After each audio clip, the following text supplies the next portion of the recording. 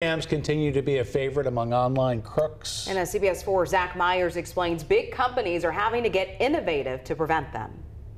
Well, scammers love gift cards because they're treated like cash. And if they trick you into giving up that 16-digit code and PIN number, it's an instant payoff for them. According to the Better Business Bureau, consumers reported a 50% increase in gift card scams this year compared to last year.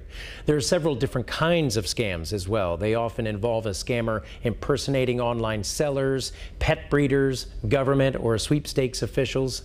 They convince someone to send them the barcode and the PIN number on the back, which gives them instant access to the money on the card. Sometimes they'll go to a store where gift cards are sold and record the numbers from the cards and then try to steal the money online after the cards are loaded and activated online. At that point, they'll either spend the money right away or transfer it to a different card to cover their tracks. So we know this is happening, so what are big companies doing about it? Well, for one thing, according to the BBB, Walmart recently deployed a new technology called redemption. It contains an algorithm with red flag markers for gift card fraud.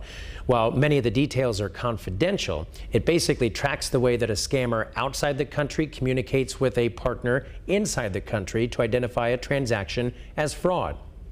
Once that's confirmed, then the stolen money is placed into an escrow account and turned over to the Secret Service, which works with the Department of Justice to return the money to customers. Sounds very complicated, but earlier this year, the operation was able to return nearly $4 million to consumers who bought Walmart gift cards as part of a scam.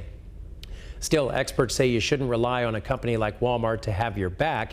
You need to protect yourself. So be on guard if anyone ever asks for payment with a gift card, especially if they claim to be from the government. That just doesn't happen. Contact the gift card seller, as well as the actual business or government agency asking for the money, to confirm that you're not being scammed before you make any transaction. And make sure you keep all your information related to a purchase in case you have been scammed. The BBB has a lot more information about this, including ways to report a gift card scam, on their website. You'll find that attached to this story at cbs4indy.com. For CBS 4 News, I'm Zach Myers.